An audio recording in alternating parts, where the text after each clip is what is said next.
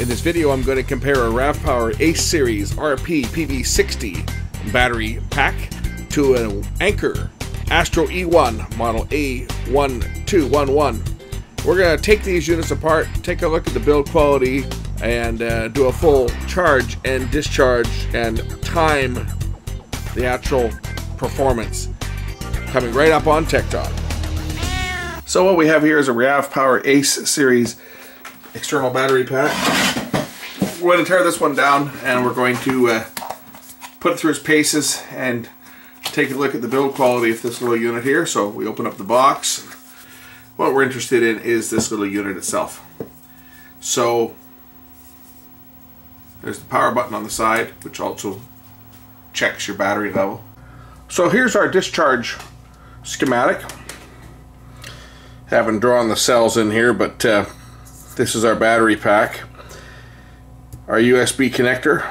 We've got it's split, positive and negative.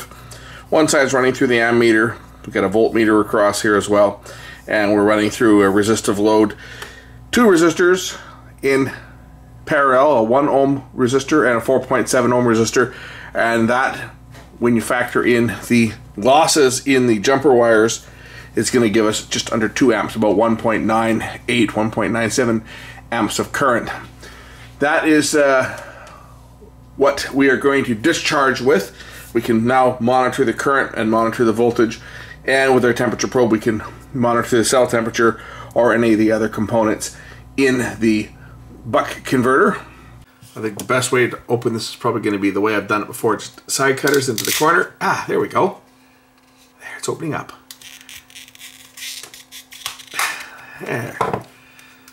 It's just held together with little clips, little plastic clips. So once we spring them open, we should be able to pop this thing right apart. There we have it. There we have the unit apart. So now we can look at this thing while I'm continuing to discharge it. What I do like is it is cylindrical cells. So it's not the lithium polymer cells are the ones that really get me nervous, because if they're damaged, if they're crushed, or if you poke them with something, well, you'll have a little bit of a meltdown. Our battery cell temperature is 27 degrees Celsius, 27.5. Cells look to be LG. They're LG GPF1L1865. And then the other number on these is P348L133N. So what I'm going to do when it comes time to charge the battery, this is the temperature of the cells. I've got my temperature sensor, as you can see, just sitting underneath the cells here. It's 25.6, 26 degrees. Once the battery runs down, I have a 2.5 amp USB charger that I'm going to plug in. And what we'll do is we'll disconnect the cells here from the charging board, so that I can put the meters on and we'll actually measure the current that's going into the cells.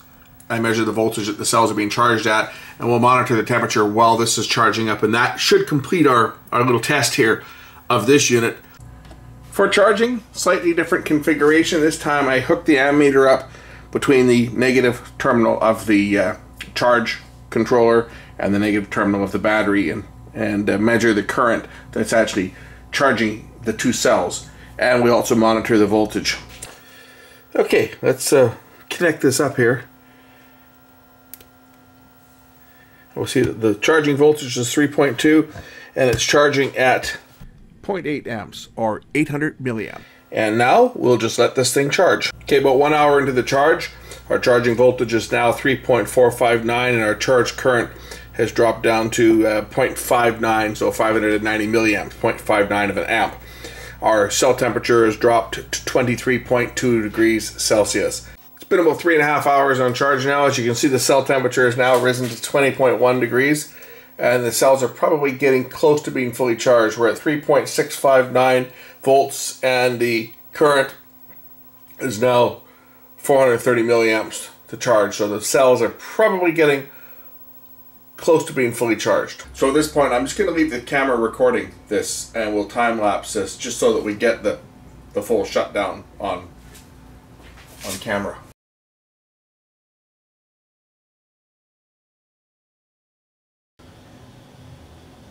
Now it was about 2:20 when I first started this test. As you can see, we're almost at the shutdown point. It is now 15:48, and this is under full load. It's down to 1.96 amp. There it goes. That's it. That's it. Complete discharge. Cell voltage down to 3.08 volts. The unit is completely shut down now.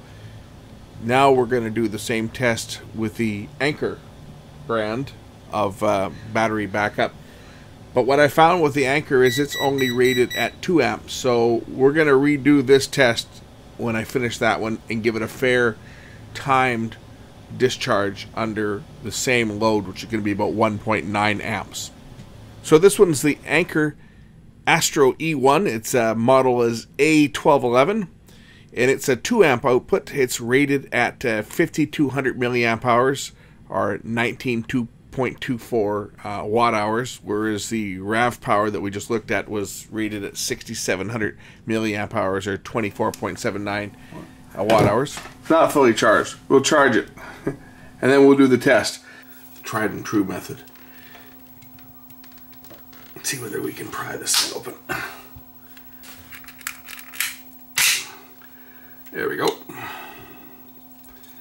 Okay, let's take a look at what's inside this thing.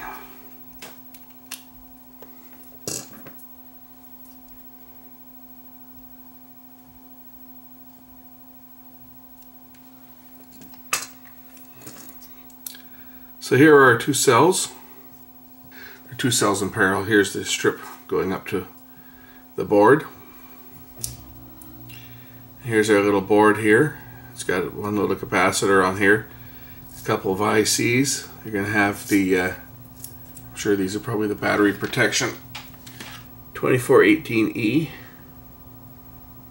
And as you can see, one light's flashing because the battery is totally dead. So what I want to do is I want to check the charge current on this thing. So we'll do that by unsoldering one of the tabs here so that we can hook up the meter to it. Okay, we're charging at 4.18 volts. Charging at looks like half an amp, just over half an amp, 550 milliamps is what it is charging at.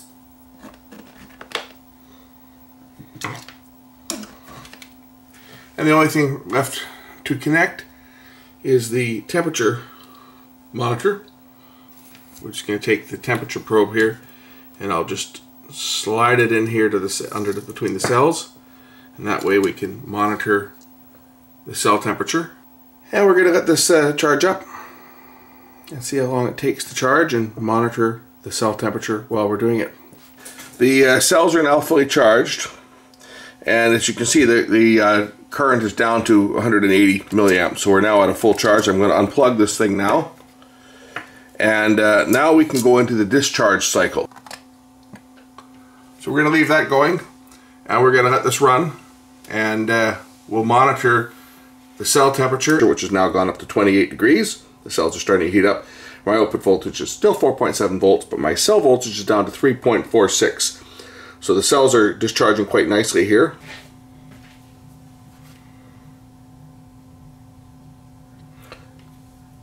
I just witnessed it go off. 1 hour and 7 minutes.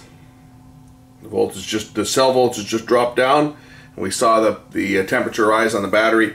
That's it. That's all this one does. Let's hook up the Ravpower to the same jig, and we'll run that and see how long it goes, and I'll reset the time.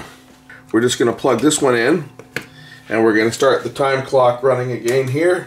We're drawing 1.93 amps, and we're going to let this one run until it drops.